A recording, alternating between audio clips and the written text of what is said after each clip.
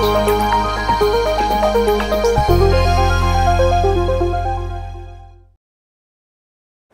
name is Monica Eaton-Cardone, and I'm the Chief Operating Officer of the Chargeback Company, also known as Chargebacks 911 in the U.S.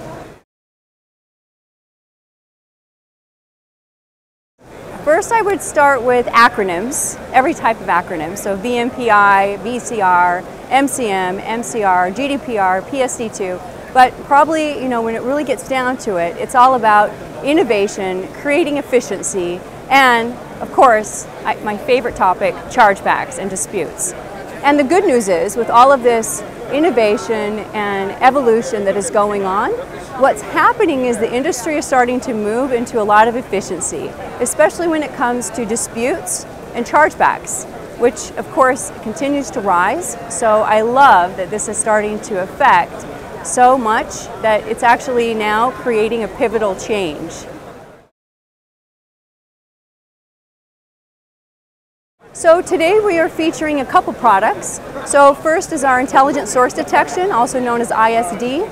This is a technology that helps identify valid chargebacks from invalid chargebacks. One of the most important things to understand is that in order to have a solution that addresses the problem, you really have to understand the source of that problem. You need to understand as much as you can all the details about what caused the problem in the first place.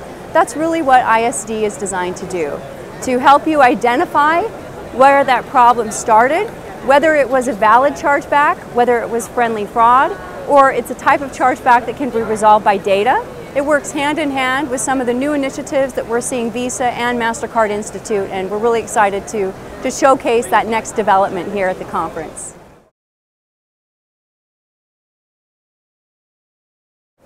I'd say the biggest issue or challenge that we face is probably the same that everybody faces. There's a lot of ignorance, and it's really an educational barrier. So when it comes to speaking to merchants or acquirers or issuers or even anybody in payments, everybody has been focused on what creates a fast-moving transaction. They're focused on removing friction, adopting alternative payment methods, really focused on that first front, accepting the initial transaction from the cardholder. And how do we do that better? When it comes to chargebacks or disputes, that's really the afterthought. So for us, the best customer is an educated customer, one that understands the consequences that chargebacks have, but not only that, one that also understands the benefits, that understanding how that risk works in their business can actually help them also increase their revenue. I'd say that's our biggest obstacle, is getting people educated about this type of problem. It's no longer just a cost of doing business. It's actually intelligence that you can use to help your business grow.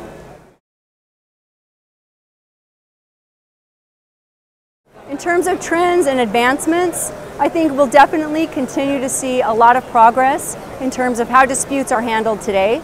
We all know that VCR has been making the right strides.